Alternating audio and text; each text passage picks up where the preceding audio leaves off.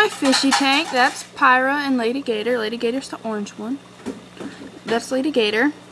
And that's Pyra right there. That's Small Fry. He's like a male. He's a baby male. He's only about a month old. And this one's Sylvia. Let me see. There she is. In the back seat. There she is. There's the thing. It's keeping it warm. Keeping the fish tank warm because there's a baby. I don't know if you can see him. I'm trying to find him, but I can't seem to. Where'd he go? Ah, there he is. That small dot in the very center. That's Small Fry. I mean, that's the new one. I got a bubble thing.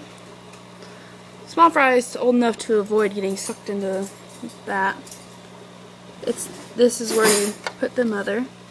When they're about to give birth, you put them in there, and the babies, they drop through that little slot and into the little suction thing, and they suck up in there. I put a rock there so she wouldn't get, you know, float down there and get sucked in. But it keeps circulating, so she's pretty healthy in there. All her waste gets knocked around and goes into here. I just clean that out. She seems to be safe. She came from Lady Gator. Lady Gator dropped her yesterday.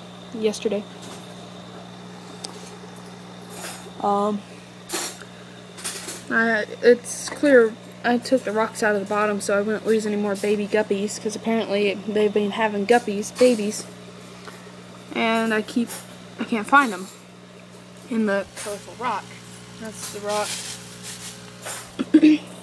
But there's my fish. He's a male. He's a veil tail, and they're round tails.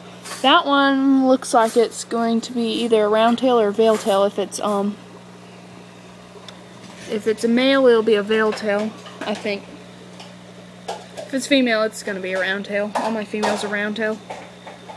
So, Bubbles filter. The filter's working.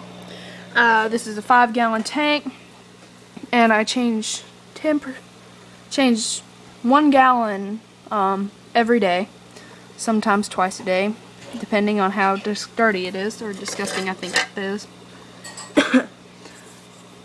My mouth is really dry. I use AquaSafe and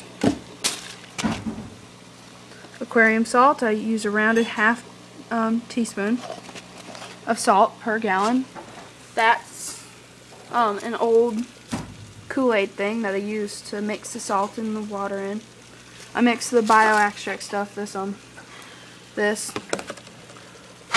in there. I just pour a random amount in there. I estimate, because it doesn't give you how much to put in 1 gallon, just 5. So I kind of estimated it. I let it sit for a few minutes after stirring it in. Stir it in again, and then put some more salt in it and let it sit till it's warmer. It's fridge water, it's filtered and it's colder. I do have a heater in there to keep it hot, keep the water warm or hot. And the filter. So, and I have a little house in there, but apparently this castle was the death of Pyra's babies the other day. She dropped a batch of fry, and I found one in there. He was about a week old, and he was dead. So,